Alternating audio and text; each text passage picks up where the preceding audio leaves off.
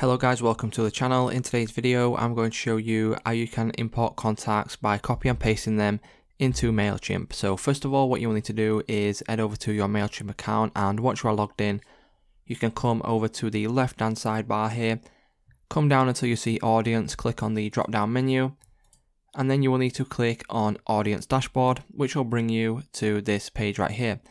From here what you can do now is you can click on add to your contacts. And then what that will do is it will bring you to this page, and now you have three different options. So the one we need in today's video will be copy and paste. So click on copy and paste and then click on continue. And then once you obviously click on continue, you'll be on this page right here. And this is the kind of format that you will want your contacts to be in. So if you've got your contacts in, a big list on, let's say, a Word document, whether you're getting them from Excel or, wherever it may be, you can go ahead, export them into whatever file you want, and then all you simply to do is copy and paste them, click in this box right here, and then click on paste. So once you paste it in, as you can see, that would be number 1. We would then drop a line, and then we would enter in number 2, and then obviously it would go down like this until you finish obviously copy and pasting them in. Once you're finished, you can then click on continue to organize. Once you click on continue to organize, obviously it will take a couple of minutes if you've got a lot. And then you can obviously click on update any existing contacts.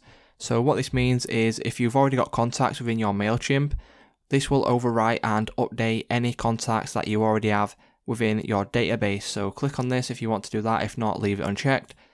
From there you can click on continue to tag, and then now you can add any tags that you think are relevant. So let's just say I wanted to, say this was a YouTube one. I would put in YT or, 2022, influencer, member, whatever it may be. Add your tags, and then you can click on continue to match. Once you do this, as you can see, it will show all of the, contacts that I've added, each individual one in this one right here. So what you can do now, and once you are happy, you can then click on finalize import.